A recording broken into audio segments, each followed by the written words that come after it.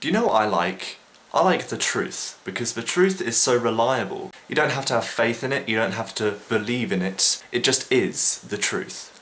And a lot of people seem to hate ignorance, like it's a crime. Now, I don't really hate ignorance, because ignorance is just a lack of knowledge. It's like calling Eskimos idiots because they don't know who Obama is. You can't blame people for being ignorant, it's just a lack of knowledge, which is quite disheartening. No, ignorance is not the problem, not in my opinion anyway. What is a problem is people who ignore the truth. People who have been shown a sufficient amount of facts and evidence and theories to completely refute all their claims so that they just flat out ignore it. There are people alive right now who believe that the world is 10,000 years old or even younger. Now, this is quite obviously false. It is not true. We know through dating methods and the distance of stars that the Earth is in fact 4.5 billion years old. For some, the notion of a young Earth is just caused by ignorance, which is quite disheartening, like I explained earlier. They can't help that and they need to be informed on the subject. But for the people who think that the world is a mere thousands of years old, even though that they've been confronted with the facts and evidence that the world is in fact billions of years old, I have no idea what else to say to those people. An example of a young Earth creationist is this guy, Eric Hovind. Now, this guy has his own website, which has a little section which is devoted to proving that the Earth is only 6,000 years old. Why?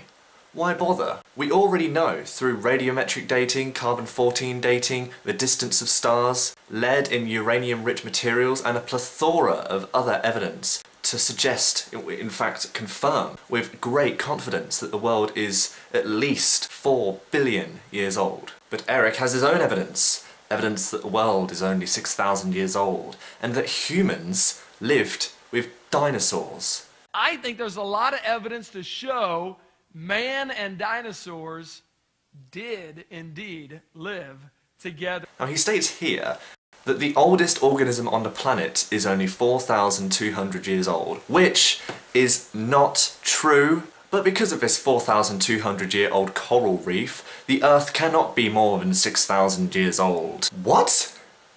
What? Yeah, this is a young Earth. There's a limiting factor on how old this world actually is. It is not millions or billions of years old.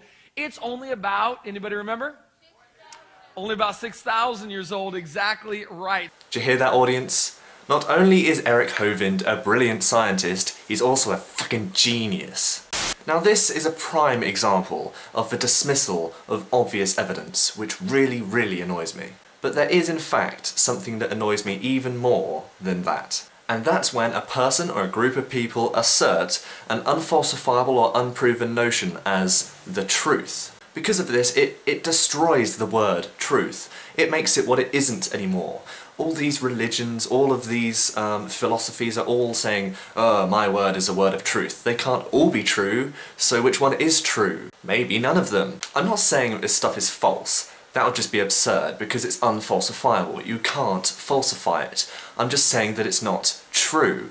It's in a state of unfalsification, if that's even a word. If something is an unfalsifiable hypothesis, scientists and anyone who's rational or logical just says, fucking forget about it. Just forget about it, because if it's unfalsifiable, it means that no scientific test can possibly be set up to prove it right or prove it wrong. So what's the point in even talking about it? And of course you can believe in it, you can have faith in it, but you can't assert it as truth if you haven't proven it yet.